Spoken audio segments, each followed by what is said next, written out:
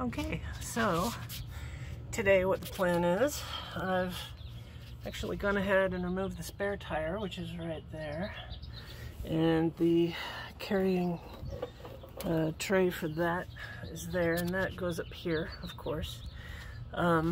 So of course we're here at the back end of the car. I've taken off both wheels. I've got it up on stands. I've got chocks under the front wheels. I've got the tires under the body, and I've got the ramps under there as well. And this tire, just in case something happens, it won't fall on my head. The goal here is to remove this spring. So this is going to be a hell of a job, probably, but then again, maybe it won't be too bad. Gonna pull that spring and replace it with the carbon mono spring. I guess it's carbon. I don't know what it's made of. But right now what I'm in the midst of doing is taking the nuts off the ends of these bolts right here that hold the end of the spring to each side. So I've got the cotter pins out. I've got a vice grip on this side and my jack right there, which is not in the position I will be doing this in, but gonna be pulling that all apart. I'm hoping that I don't need to pull the exhaust off of the end here. If I do, I'll do that, of course, but I'm hoping I might not need to. If I can just get those springs loosened up, I should be able to just pull them out of there. I guess. I don't know. Maybe not. Just probably gonna be an interesting process. So while I'm under here, I'm checking the brakes and things like that too, and sadly it looks like the guy replaced the calipers, but he didn't apparently know that when you replace the pads you're supposed to turn the rotors or replace them. So these rotors are nasty originals and they're still riveted onto the spindles, so that sucks. Looks like the there's some, I don't know what those bottom bars are called. This little one right here, it's going across right there. The bushings look kind of like they're dry rotted, so I'm gonna have to replace those eventually. Well, very soon actually. So anyway, and it looks like the diff plug is leaking. So anyway, that's it for now. I'll come back for some more after I get these a little further along. Okie dokie. Well, it took me an hour to get these bolts out. I was able to get this one out.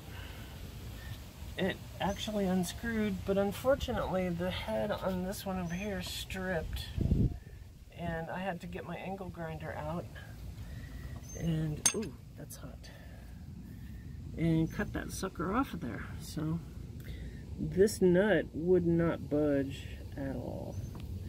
I coated the shit out of it with stuff and didn't matter. So now,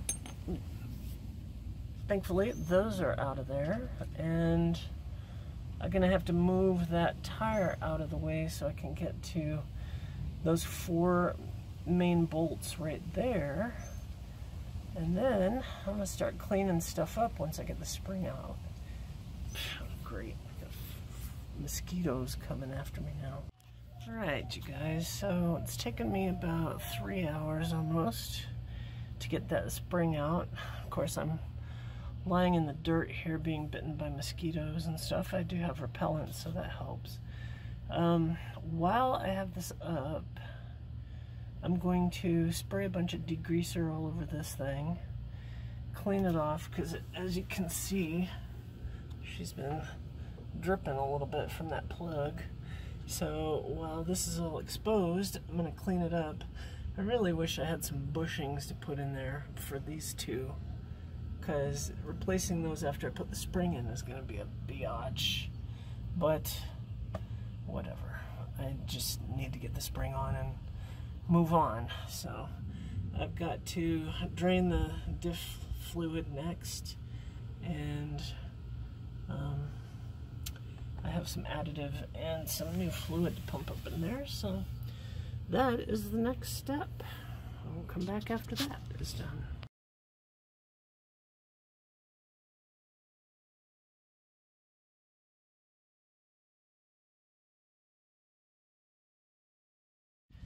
All right, hello and welcome to the finished product. All right, so that white block right there is the center part of the new monospring, which you can see extends out to the new bolt.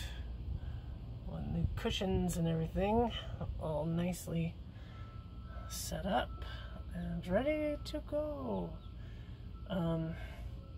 New Bilstein shocks up in there. You can kind of see that one, and you can sort of see that one over there. I'm about to put the, I guess the spare tire carrier back on here, and then I will be putting the wheels back on, and after that, we'll fire it up and see if it rolls right. So, job is almost complete. Yay! It took me about an hour and a half to get the spring up in there and torque it down. Those 4 bolts in the center, you're supposed to torque to 50 foot-pounds, so I worked my way up to that per the instructions, and that's pretty much it. Everything else is good to go. Anyways, I am going to go finish it up now. Okay, I am done.